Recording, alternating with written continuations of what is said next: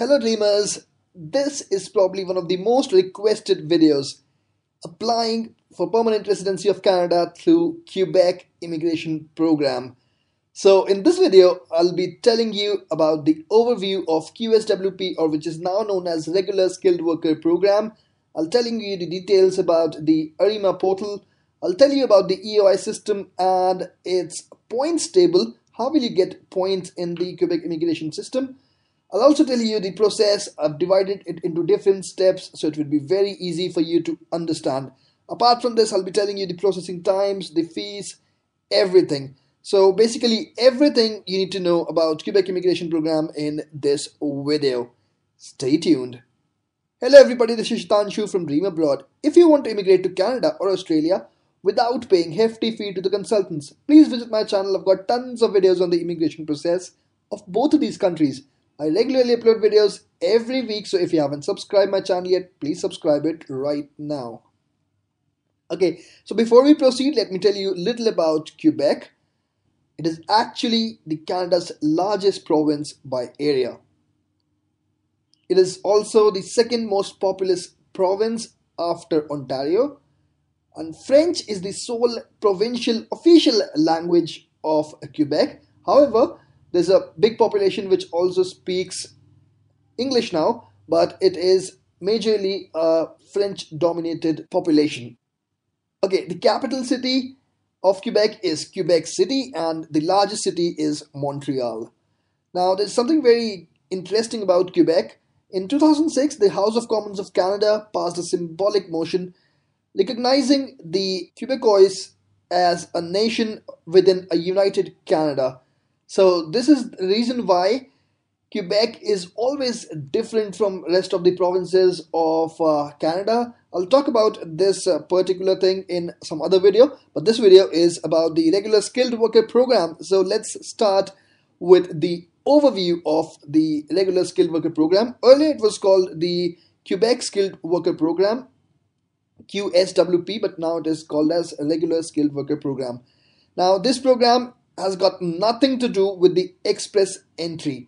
So don't get confused. Forget express entry program, which was the federal government's program. Forget about it. It is similar to it, but it has got no relation with the express entry program.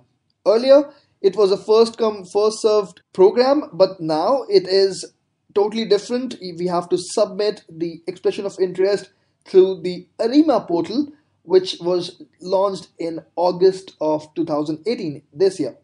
Okay, now selection is made on the basis of a selection grid with points awarded on the basis of various selection factors and criteria.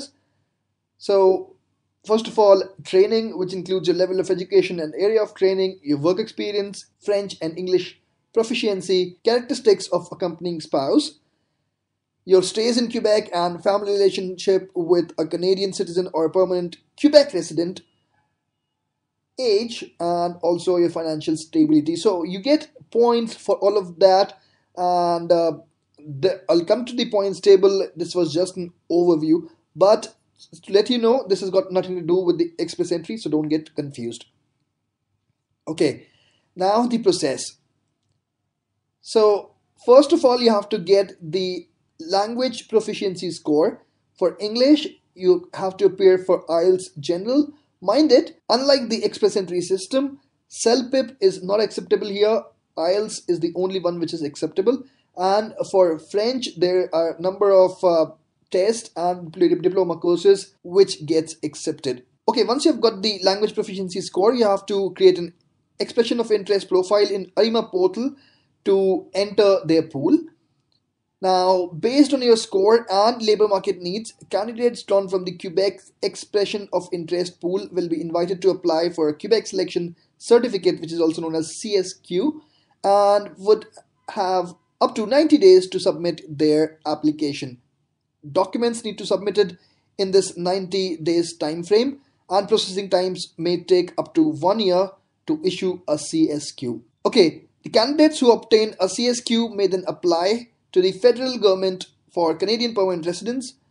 Mind it, the federal government is primarily concerned with the applicant's medical and criminal admissibility to Canada and not his or her human capital or economic credentials, which have already been assessed by Quebec. So you have to submit all your documents apart from the medical certificate and the PCC to the Canadian government, while you have to submit all other documents to Quebec. Okay, now the Arrima portal, which is the most important and crucial part of it. It is the portal dedicated to the Expression of Interest System (EIS) of Quebec. Anyone above 18 years of age who is interested in Quebec under a regular skilled worker program can create a profile free of cost, so you don't have to pay for it. Users enter a virtual waiting room where they wait until notified their turn to access the portal. The wait is like 2-3 minutes, so you don't have to worry about this wait time. Once access is granted, users will have 90 minutes in the portal before the session expires. So you have to complete the form in the 90 minutes. But if you're not able to complete it in 90 minutes, you're actually given 90 days to complete it. So 90 minutes is just the time frame for that particular session. You should actually save all of the forms which are filled over there, so that before the session expires, you actually have it all there. But you'll get 90 days to complete it. Earlier it was 30 days, now it has been increased to 90 days.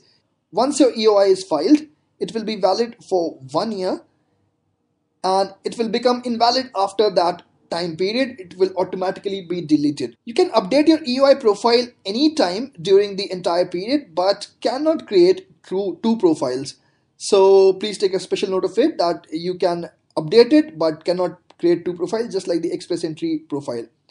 Documents are not required to be submitted at the time of submitting an EOI, so you need not submit the documents and you need not pay the fee at this time. After you get the CSQ invite from them, then you have to submit the documents. Okay guys, let me tell you some important points before I proceed further. In the year 2019, a total of 24,800 CSQs are to be issued for various streams, out of which I guess something around 19 to 20,000 CSQs are to be issued for the regular skilled worker program. Now, the ECA, which is your Educational Credential Assessment, is not required in the case of Quebec immigration. So you need not send your transcripts and other documents and other educational documents to WES or IQAS or any other agency. You need to send it directly to the Quebec immigration team, and you need to submit it along with the other documents. Now, proof of funds need to be shown to prove the financial stability. The amount which is to be shown is much lesser than what is required in the Express Entry. They assume it for the first 3 months, so that is the reason why the amount is much lesser. However, in the case of Express Entry, they want it for around 6 months. So that is the reason. How much is it? I'll show it to you towards the end of this video. Let's just start with the points table first of all.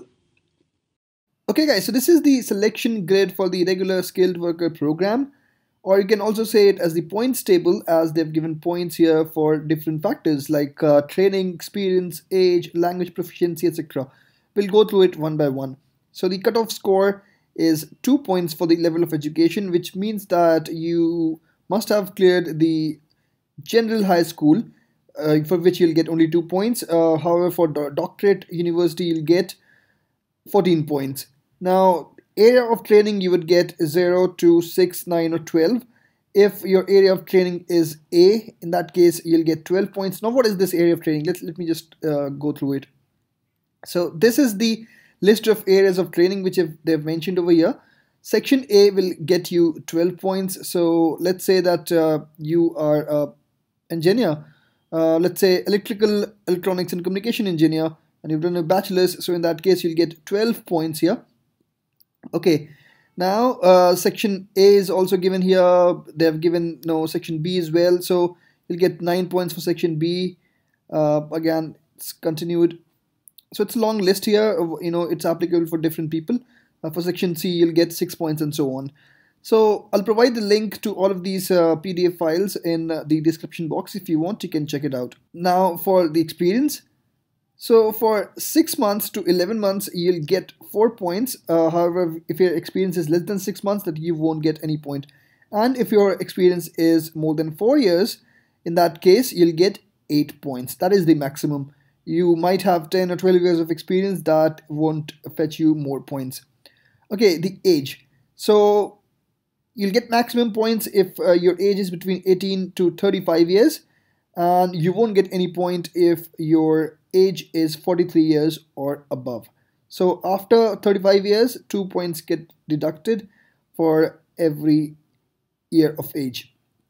Okay, language proficiency. Now here you'll see that more weightage, actually much more weightage is given to the French tests. So you would score, for different CLB levels, you'd get for the maximum best CLB level, you'll get 7 points, 6 points, 5 points. So this is there for French, but for English you'll get 2 points if you score the best one. Stay and family in Quebec, you'll get certain points for that.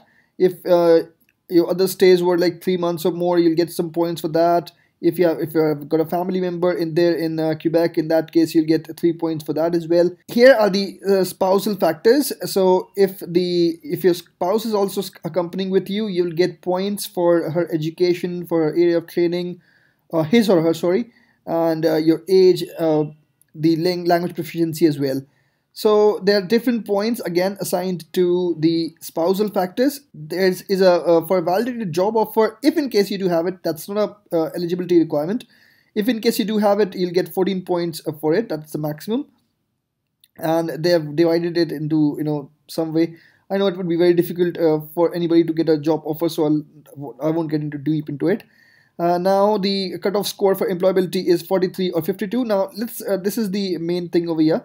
We have to focus on this. The passing score at the preliminary and selection test is 50 points if you're not married, and it's 59 if you want to immigrate with your spouse.